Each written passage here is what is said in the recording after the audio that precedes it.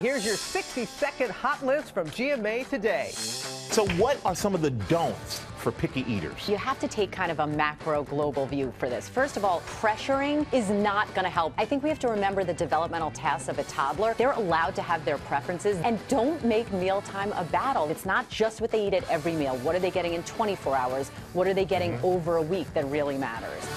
How hard is it to get a hummingbird to eat out of your hand? This is video, not a picture. You see the hummingbird coming in, eating straight from his hand, and then you eventually see Dwight's eyes like, whoo, I did it. I'm so impressed.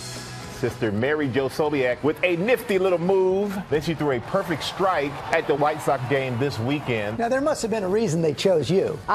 Well, George, I think it's probably because I have a little bit of athletic ability. And we saw that little nifty move where you hit the ball off your bicep. I had to do something to take my mind off it. It's too awkward to just stand and throw from the jump, and so I had to do something to get me in motion. And that's the GMA Hot List from today. We'll see you in the morning on GMA. Well, hey there, GMA fans. Robin Roberts here. Thanks for checking out our YouTube channel. Lots of great stuff here. So go on, click the subscribe button right over here to get more of awesome videos and content from GMA every day, anytime. We thank you for watching, and we'll see you in the morning on GMA.